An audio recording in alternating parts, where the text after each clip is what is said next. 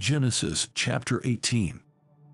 Then the Lord appeared to him by the terebinth trees of Mamre, as he was sitting in the tent door in the heat of the day. So he lifted his eyes and looked, and behold, 3 men were standing by him. And when he saw them, he ran from the tent door to meet them, and bowed himself to the ground, and said, My Lord, if I have now found favor in your sight, do not pass on by your servant. Please let a little water be brought, and wash your feet, and rest yourselves under the tree. And I will bring a morsel of bread, that you may refresh your hearts. After that you may pass by, inasmuch as you have come to your servant. They said, Do as you have said. So Abraham hurried into the tent to Sarah and said, Quickly, make ready 3 measures of fine meal, knead it and make cakes. And Abraham ran to the herd, took a tender and good calf, gave it to a young man, and he hastened to prepare it. So he took butter and milk and the calf which he had prepared, and set it before them. And he stood by them under the tree as they lit. Then they said to him, Where is Sarah your wife? So he said, Here, in the tent. And he said, I will certainly return to you according to the time of life. And behold, Sarah your wife shall have a son. Sarah was listening in the tent door which was behind him. Now Abraham and Sarah were old, well advanced in age, and Sarah had passed the age of childbearing. Therefore Sarah laughed within herself, saying, After I have grown old, shall I have pleasure, my Lord being old also? And the Lord said to Abraham, Why did Sarah laugh, saying, Shall I surely bear a child, since I am old? Is anything too hard for the Lord? At the appointed time I will return to you, according to the time of life, and Sarah shall have a son. But Sarah denied it, saying, I did not laugh, for she was afraid. And he said, No, but you did laugh. Then the men rose from there and looked toward Sodom, and Abraham went with them to send them on the way.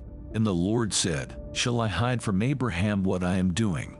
Since Abraham shall surely become a great and mighty nation, and all the nations of the earth shall be blessed in him.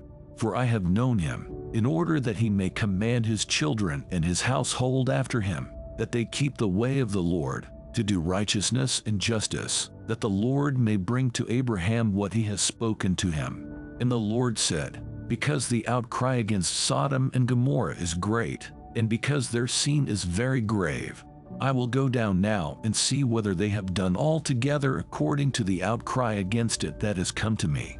And if not, I will know. Then the men turned away from there and went toward Sodom, but Abraham still stood before the Lord. And Abraham came near and said, Would you also destroy the righteous with the wicked?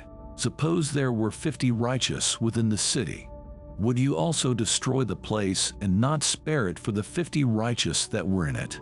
Far be it from you to do such a thing as this, to slay the righteous with the wicked, so that the righteous should be as the wicked.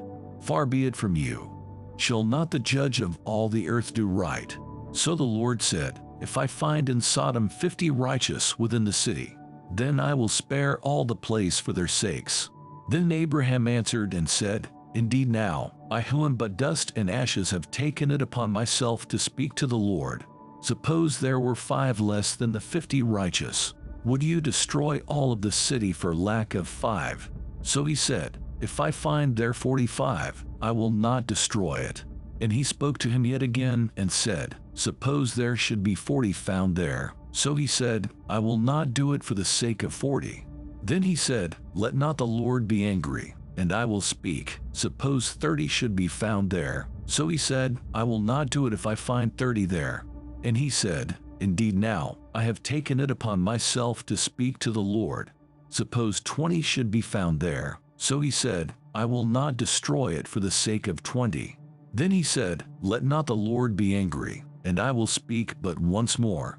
Suppose 10 should be found there. And he said, I will not destroy it for the sake of 10.